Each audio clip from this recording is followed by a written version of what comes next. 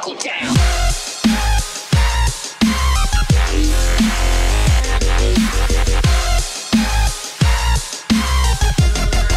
Hey guys, Trun here, and welcome to this video on how to increase FPS for CS Go.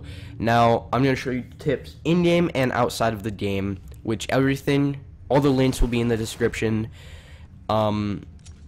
But yeah, so right now, on the bottom of the screen, you can see I have FPS.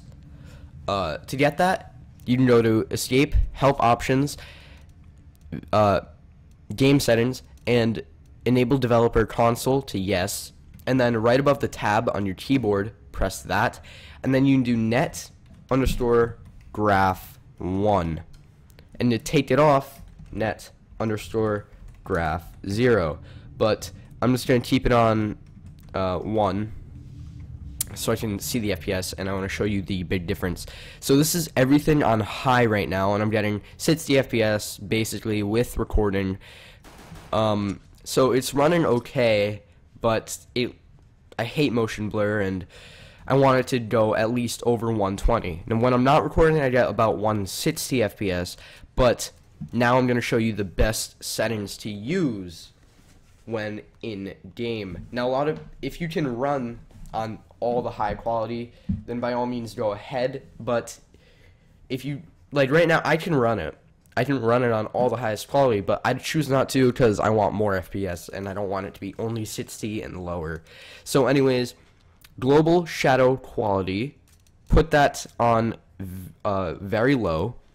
Then model/texture detail, I put it on medium. It's really up to you, it doesn't really make a difference. But effect detail, I put it on low because I don't really see that much of a difference. I hate shades, like the shader, so I put that on low. Multi-core rendering, I put it on enabled because I have 4 CPUs, or I have multiple CPUs, so I have multi-core CPUs. Multi-sampling, I'll put that on none. Texture filtering, you can put it on trillionaire or anisotropic 2 times. So I'm just going to put it on that. FSAA anti-aliasing, I don't even know how to pronounce that. I put it on enabled, keep it the same, and wait for vertical sync, put that on disabled, because it keeps your FPS on 60. It like locks your frame rate on 60, so that you do not want that. And for God's sakes, disable motion blur. It's annoying and you can barely see.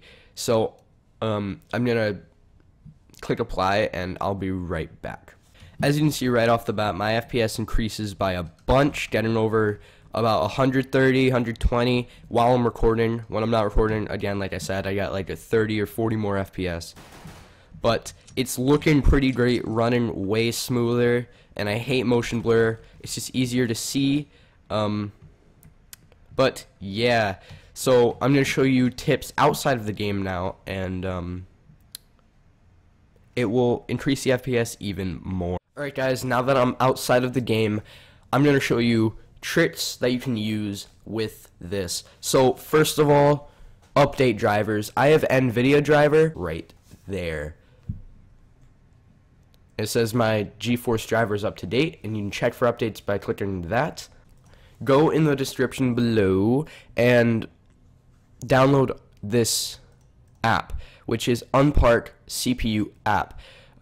So you just open up Unpark CPU and you click check status. So CSGO uses a lot of your CPU, and it sometimes hesitates to use your full 100% CPU.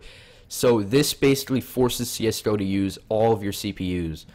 So as you can see, I have 2 CPUs, and then status, make sure you click unpark all, which that will make your CPU 100% instead of using like only half of it. Another thing to do to help increase your FPS is park control. So, or control CPU. It's CPU parking and frequency scaling. So basically just open this up after downloading it, which will be in the description like everything will be in the description. So what you should do is make sure this is on high performance, make sure everything is disabled and 100%, and then click apply and OK. And then this is 4 out of 4 cores. Make sure you're using all of your cores. So if it's 3 out of 4 or 7 out of 8, make sure it's 4 of 4 or 8 of 8. Go into Steam and go into your library and right click on a game in properties or CSGO and click set launch options. Now copy and paste this code right here down in the description. Don't worry about language banana gaming because that's a video. So just copy and paste it right here. Act like this is not there. And then high threads, there should be an X right there. Change it to however many cores you have. So I have 4. Just change it to 4 and then click OK and close. So that's basically it, guys. That will increase your FPS by a bunch. So I hope you guys enjoyed this episode, and I'll see you guys next time. And tell me in the description if it worked for you. It worked for me. So hopefully this helped you, and thanks for watching. Bye-bye.